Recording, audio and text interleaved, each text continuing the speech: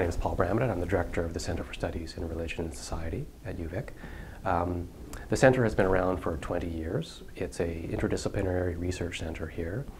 And the research fellows who come to the center look at all forms of religion, from East, from West, textual forms, cultural forms, ancient forms, and contemporary forms. There's no privileged religious tradition. There's no privileged method that's used. We have people coming to us from all disciplines, from the hard sciences, social sciences, and humanities.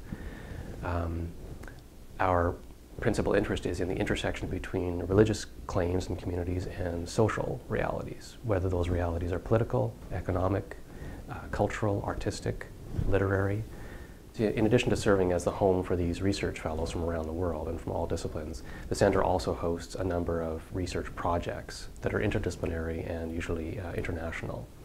We have had projects recently on religion and radicalization, religion and vaccine hesitancy or rejection, religion and hospice palliative care, and the integration of refugees by religiously affiliated settlement agencies.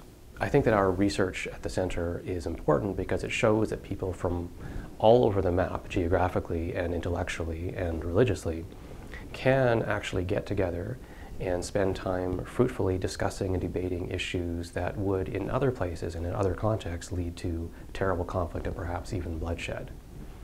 The center is therefore a kind of a model for elevated, compassionate, rigorous, critical discussion of a whole range of religious issues.